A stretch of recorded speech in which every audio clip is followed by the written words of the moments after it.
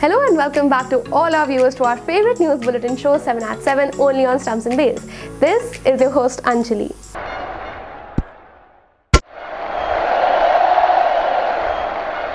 First off, let's look at India versus West Indies, where Akshar Patel helps India to win another thriller by 2 wickets. At the second one-day international of the 3-match series against West Indies on Sunday at Queen's Park Oval in Trinidad, Akshar Patel's 64 not out of 35 balls assisted India in chasing down 312-run mark. With it, India secured an unbeatable 2-0 series lead.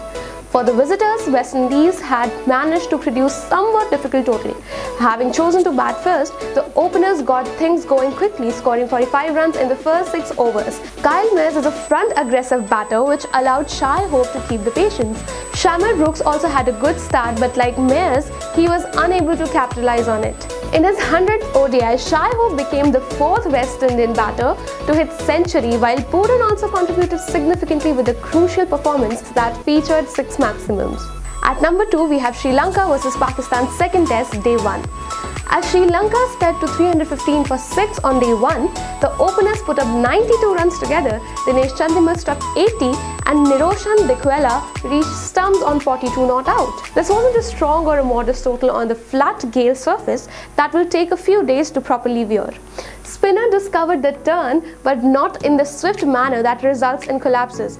However, only when the seam was stiff did the quicks detect any movement beneath the surface. It was a good day for batting. In fact, Sri Lanka might be cursing themselves for losing one too many wickets. Next up, we have England versus South Africa ODI series finale washed off. After much thrill and anticipation in the first 2 ODIs, the third and the final ODI between England and South Africa was cancelled due to heavy rain in Leeds, resulting in 1-1 tie in the series standing. Quinton appeared to be in a fantastic form during the 27.4 overs that could be played in 2 halves owing to the rain, and finished with 92 not out of 76 balls. David Willey, in response, bowled aggressive, full lengths in effort to generate some swing after being particularly harsh with him. Adil Rashid and Reece Stockley both had the same therapy. De Kock actually welcomed the leg spinner with back-to-back boundaries as he progressed to his 50 of 39 deliveries. On 4th, we have De Kock, who recently opened up about his decision to leave the Test cricket. Quinton de Kock has no regrets about deciding to give up on the longest format of cricket, even though his decision to play in T20 leagues has left a gap in his schedule. De Kock left Tests at the end of last year, just before he became a father for the first time.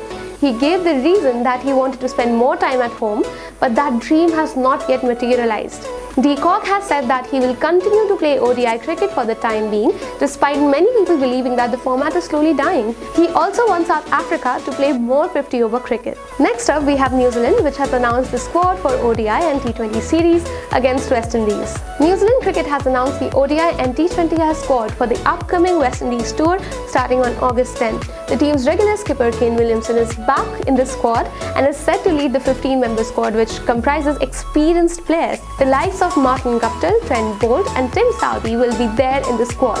Moreover, new players including Finn Allen, Michael Bracewell have also cemented their place in the lineup after an impressive series against Ireland. At number 6, we have Virat Kohli, who is likely to be part of the ODI squad for Zimbabwe series. After the ongoing white ball series against West Indies, Team India will fly to Zimbabwe for the 3-match ODI series starting on August 18, for which selectors want Virat Kohli to be a part of it.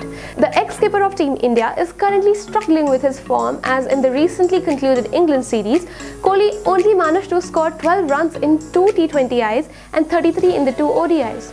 And according to the media reports, selectors and veterans of the game want Virat to play in the series against Zimbabwe to regain his form. Last but not the least, we have European T20 World Cup sub-regional qualifiers beginning in Finland. The 10 teams are competing to join Italy, Denmark and the winners of the first 2 rounds in the regional finals of massive European T20 World Cup sub-regional qualifiers, which began on 24 July in Finland.